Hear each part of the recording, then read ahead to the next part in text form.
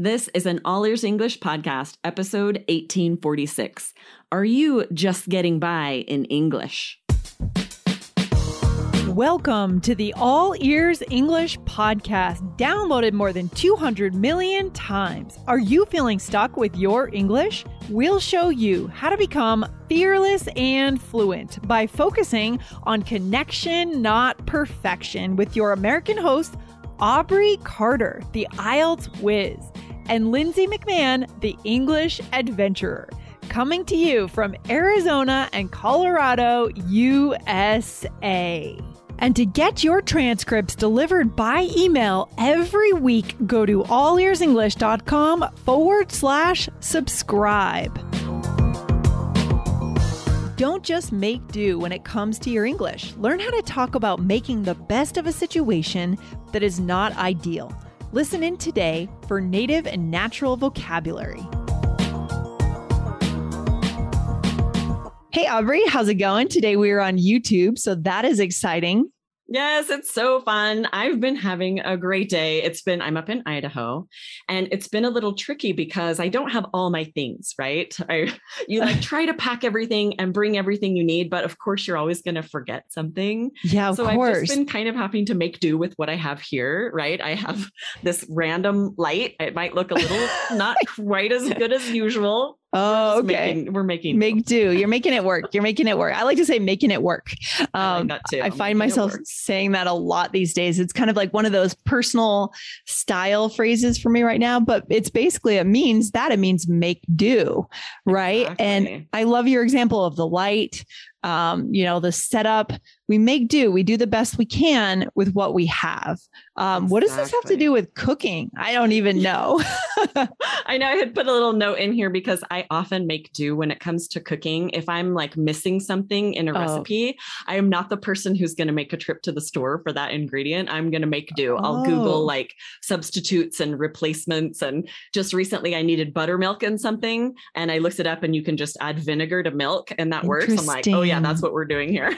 Yeah, I didn't know that there were so many things could substitute, like applesauce can substitute for eggs or crazy things like that. I didn't know that actually. There's a lot of really cool chia. This is one I found out recently. It's really interesting. If you have chia seeds, you add a little water, it becomes gelatinous like an egg, and it can substitute for an egg. Oh, that's fantastic. I love it. Look what our listeners are learning on All Ears English. So good. Right? So this came up, you guys. This is going to be really interesting. We're talking about that phrasal verb, make do, and a couple others that are similar. And it came up because one of our students in our live group classes, Lindsay, was saying that she works in optimization and efficiency. She often hears the phrase make do, but she said, I feel like there are other contexts that I could use this in, but I don't know how. How do I fit it elsewhere in my English, which is so high level to be thinking that way, right? You understand one context, but it's useful in other ways. Yes. I'm like, we're going to dive into this today. Yeah. Thank you to our student Lindsay for giving us this question. We love when we get real questions from you guys.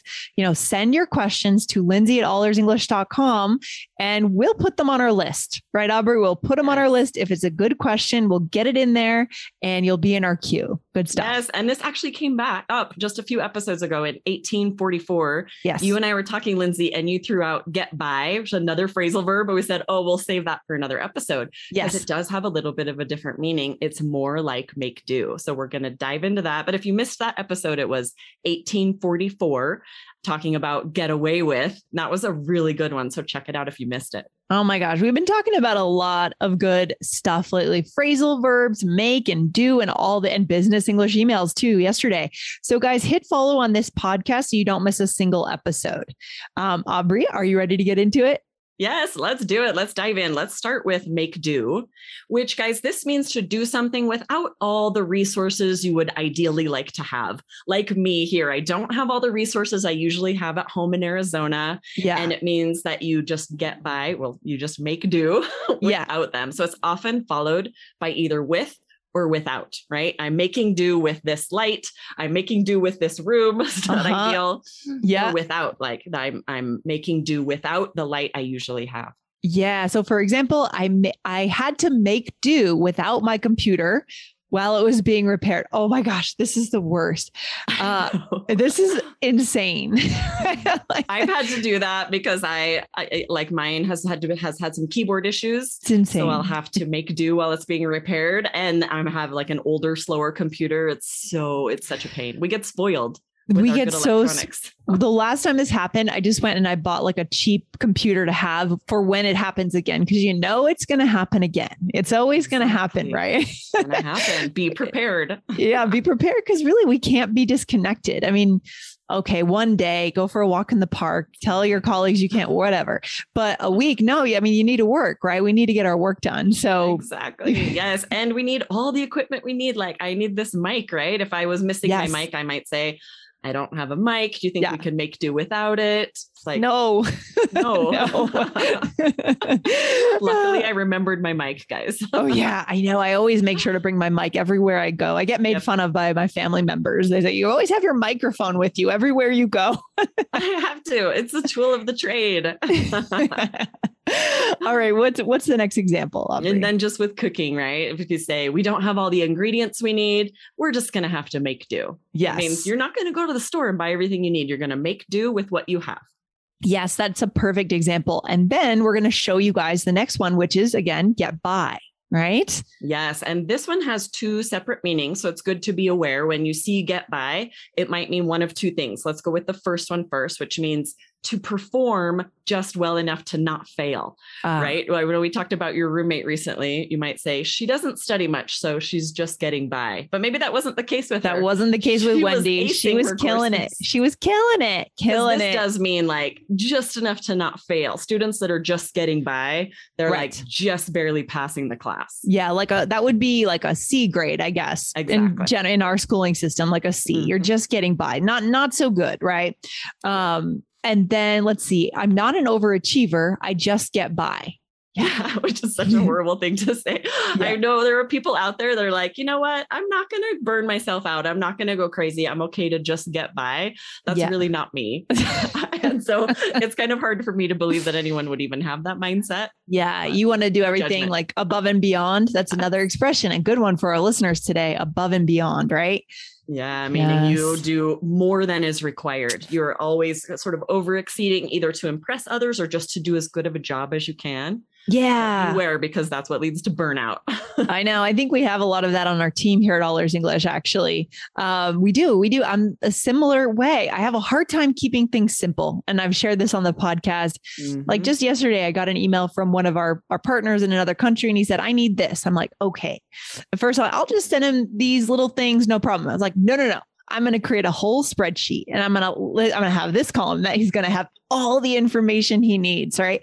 I try to go as thorough as I can the first time. What I should have done is sent a couple of simple facts and said, do you need more? Right. But I have to change the way I think in that way.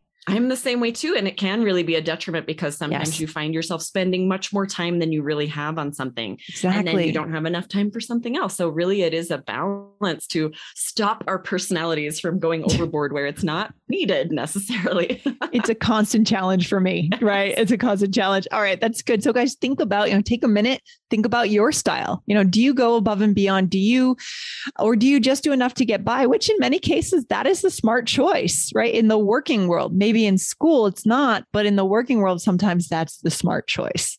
Yes, exactly. Right. So there's one other meaning for this phrasal verb get by, which is to have just enough money or resources to survive, right? We'll say like when we first had kids, we were barely getting by. Yes. And what someone means by that is we didn't have lots of extra funds, right? We had just enough to meet our needs. Yes. And I love this next phrase, guys. Pay attention to my intonation here. It's going to be a little different, right? We don't have much, but we get by, right? We don't have much, but we get by. Right. So what does that mean, Aubrey? Yeah, it means, we're not rich. Certainly. We don't have a lot extra, but we're making ends meet. That's another idiom that just means like we're able to meet our needs. We have enough food. We have shelter. We're doing okay. Right. We're not needing anything from anyone. We're certainly not going on fancy, expensive vacations, but we're getting by. For sure. We're making do. Yeah, it's so good. And the fact that I emphasize we get by, I mean, what is the mood that kind of conveys? Yeah, to you? your intonation was a little bit of sort of like, it's maybe not the ideal situation, right? Maybe I wish it were a little different, but it's all right for now. Yeah. Goodbye. In my mind, it kind of sounded a little bit positive towards the end, right? It's like a little bit affirming, right? Like, but we get by, right? It kind of ends in a little bit of a positive way. So just pay attention to the way people say words in English, guys, for that connection, right? Yeah, that's true, right? There's a lot that's implied by your tone, right? Ooh, huge. And Michelle and I talk a lot about that on this show. It is, and we will continue to. This is so good, so important. Aubrey, what are we doing in this role play here? Let's say that we're on a Zoom call for this role play. Okay. You want to start us out? All right, here we go. Oh, the audio keeps cutting out on this call, but we're going to have to make do. I'll get the minutes after, so I'll get by. Yeah, let's just make the best of it. I can hear well now. Let's discuss financials. Well, unfortunately, the budget is really tight, but we're getting by.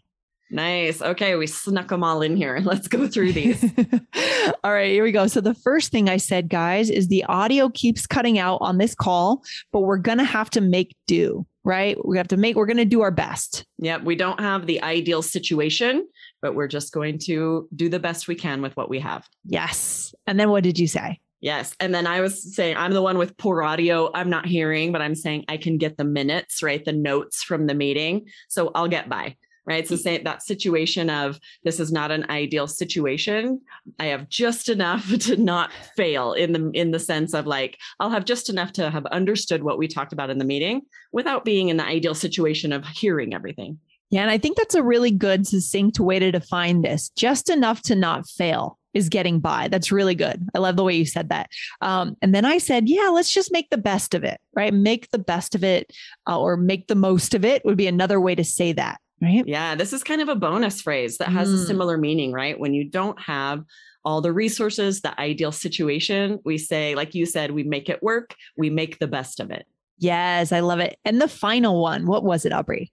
Nice. You said, unfortunately, the budget is tight, but we're getting by. So you can see that we also talk about this as far as companies, the success of companies, the financial stability of companies, if they're just getting by or if they're very, in the red, as we say. Right. Or if they're thriving, right? So this is how they share how they're doing and how things are going. I love it. So good, Aubrey. All right. What's our takeaway for our listeners? Yes. Right. Circumstances are not always ideal and we don't always have all the resources we need. And you want the vocabulary to be able to describe this, right? It's a skill to be able to make do. And it's also a skill to be able to talk about making do. So today's vocab will help you do that. Yeah, guys, go out and use these. Don't be intimidated when you hear them. Listen, observe native speakers using them, and then go out and use them. Good stuff. All right, Aubrey, thanks for hanging out on the mic today. I'll see you next time. Awesome. Thanks. See you, Lindsay. Bye. Bye.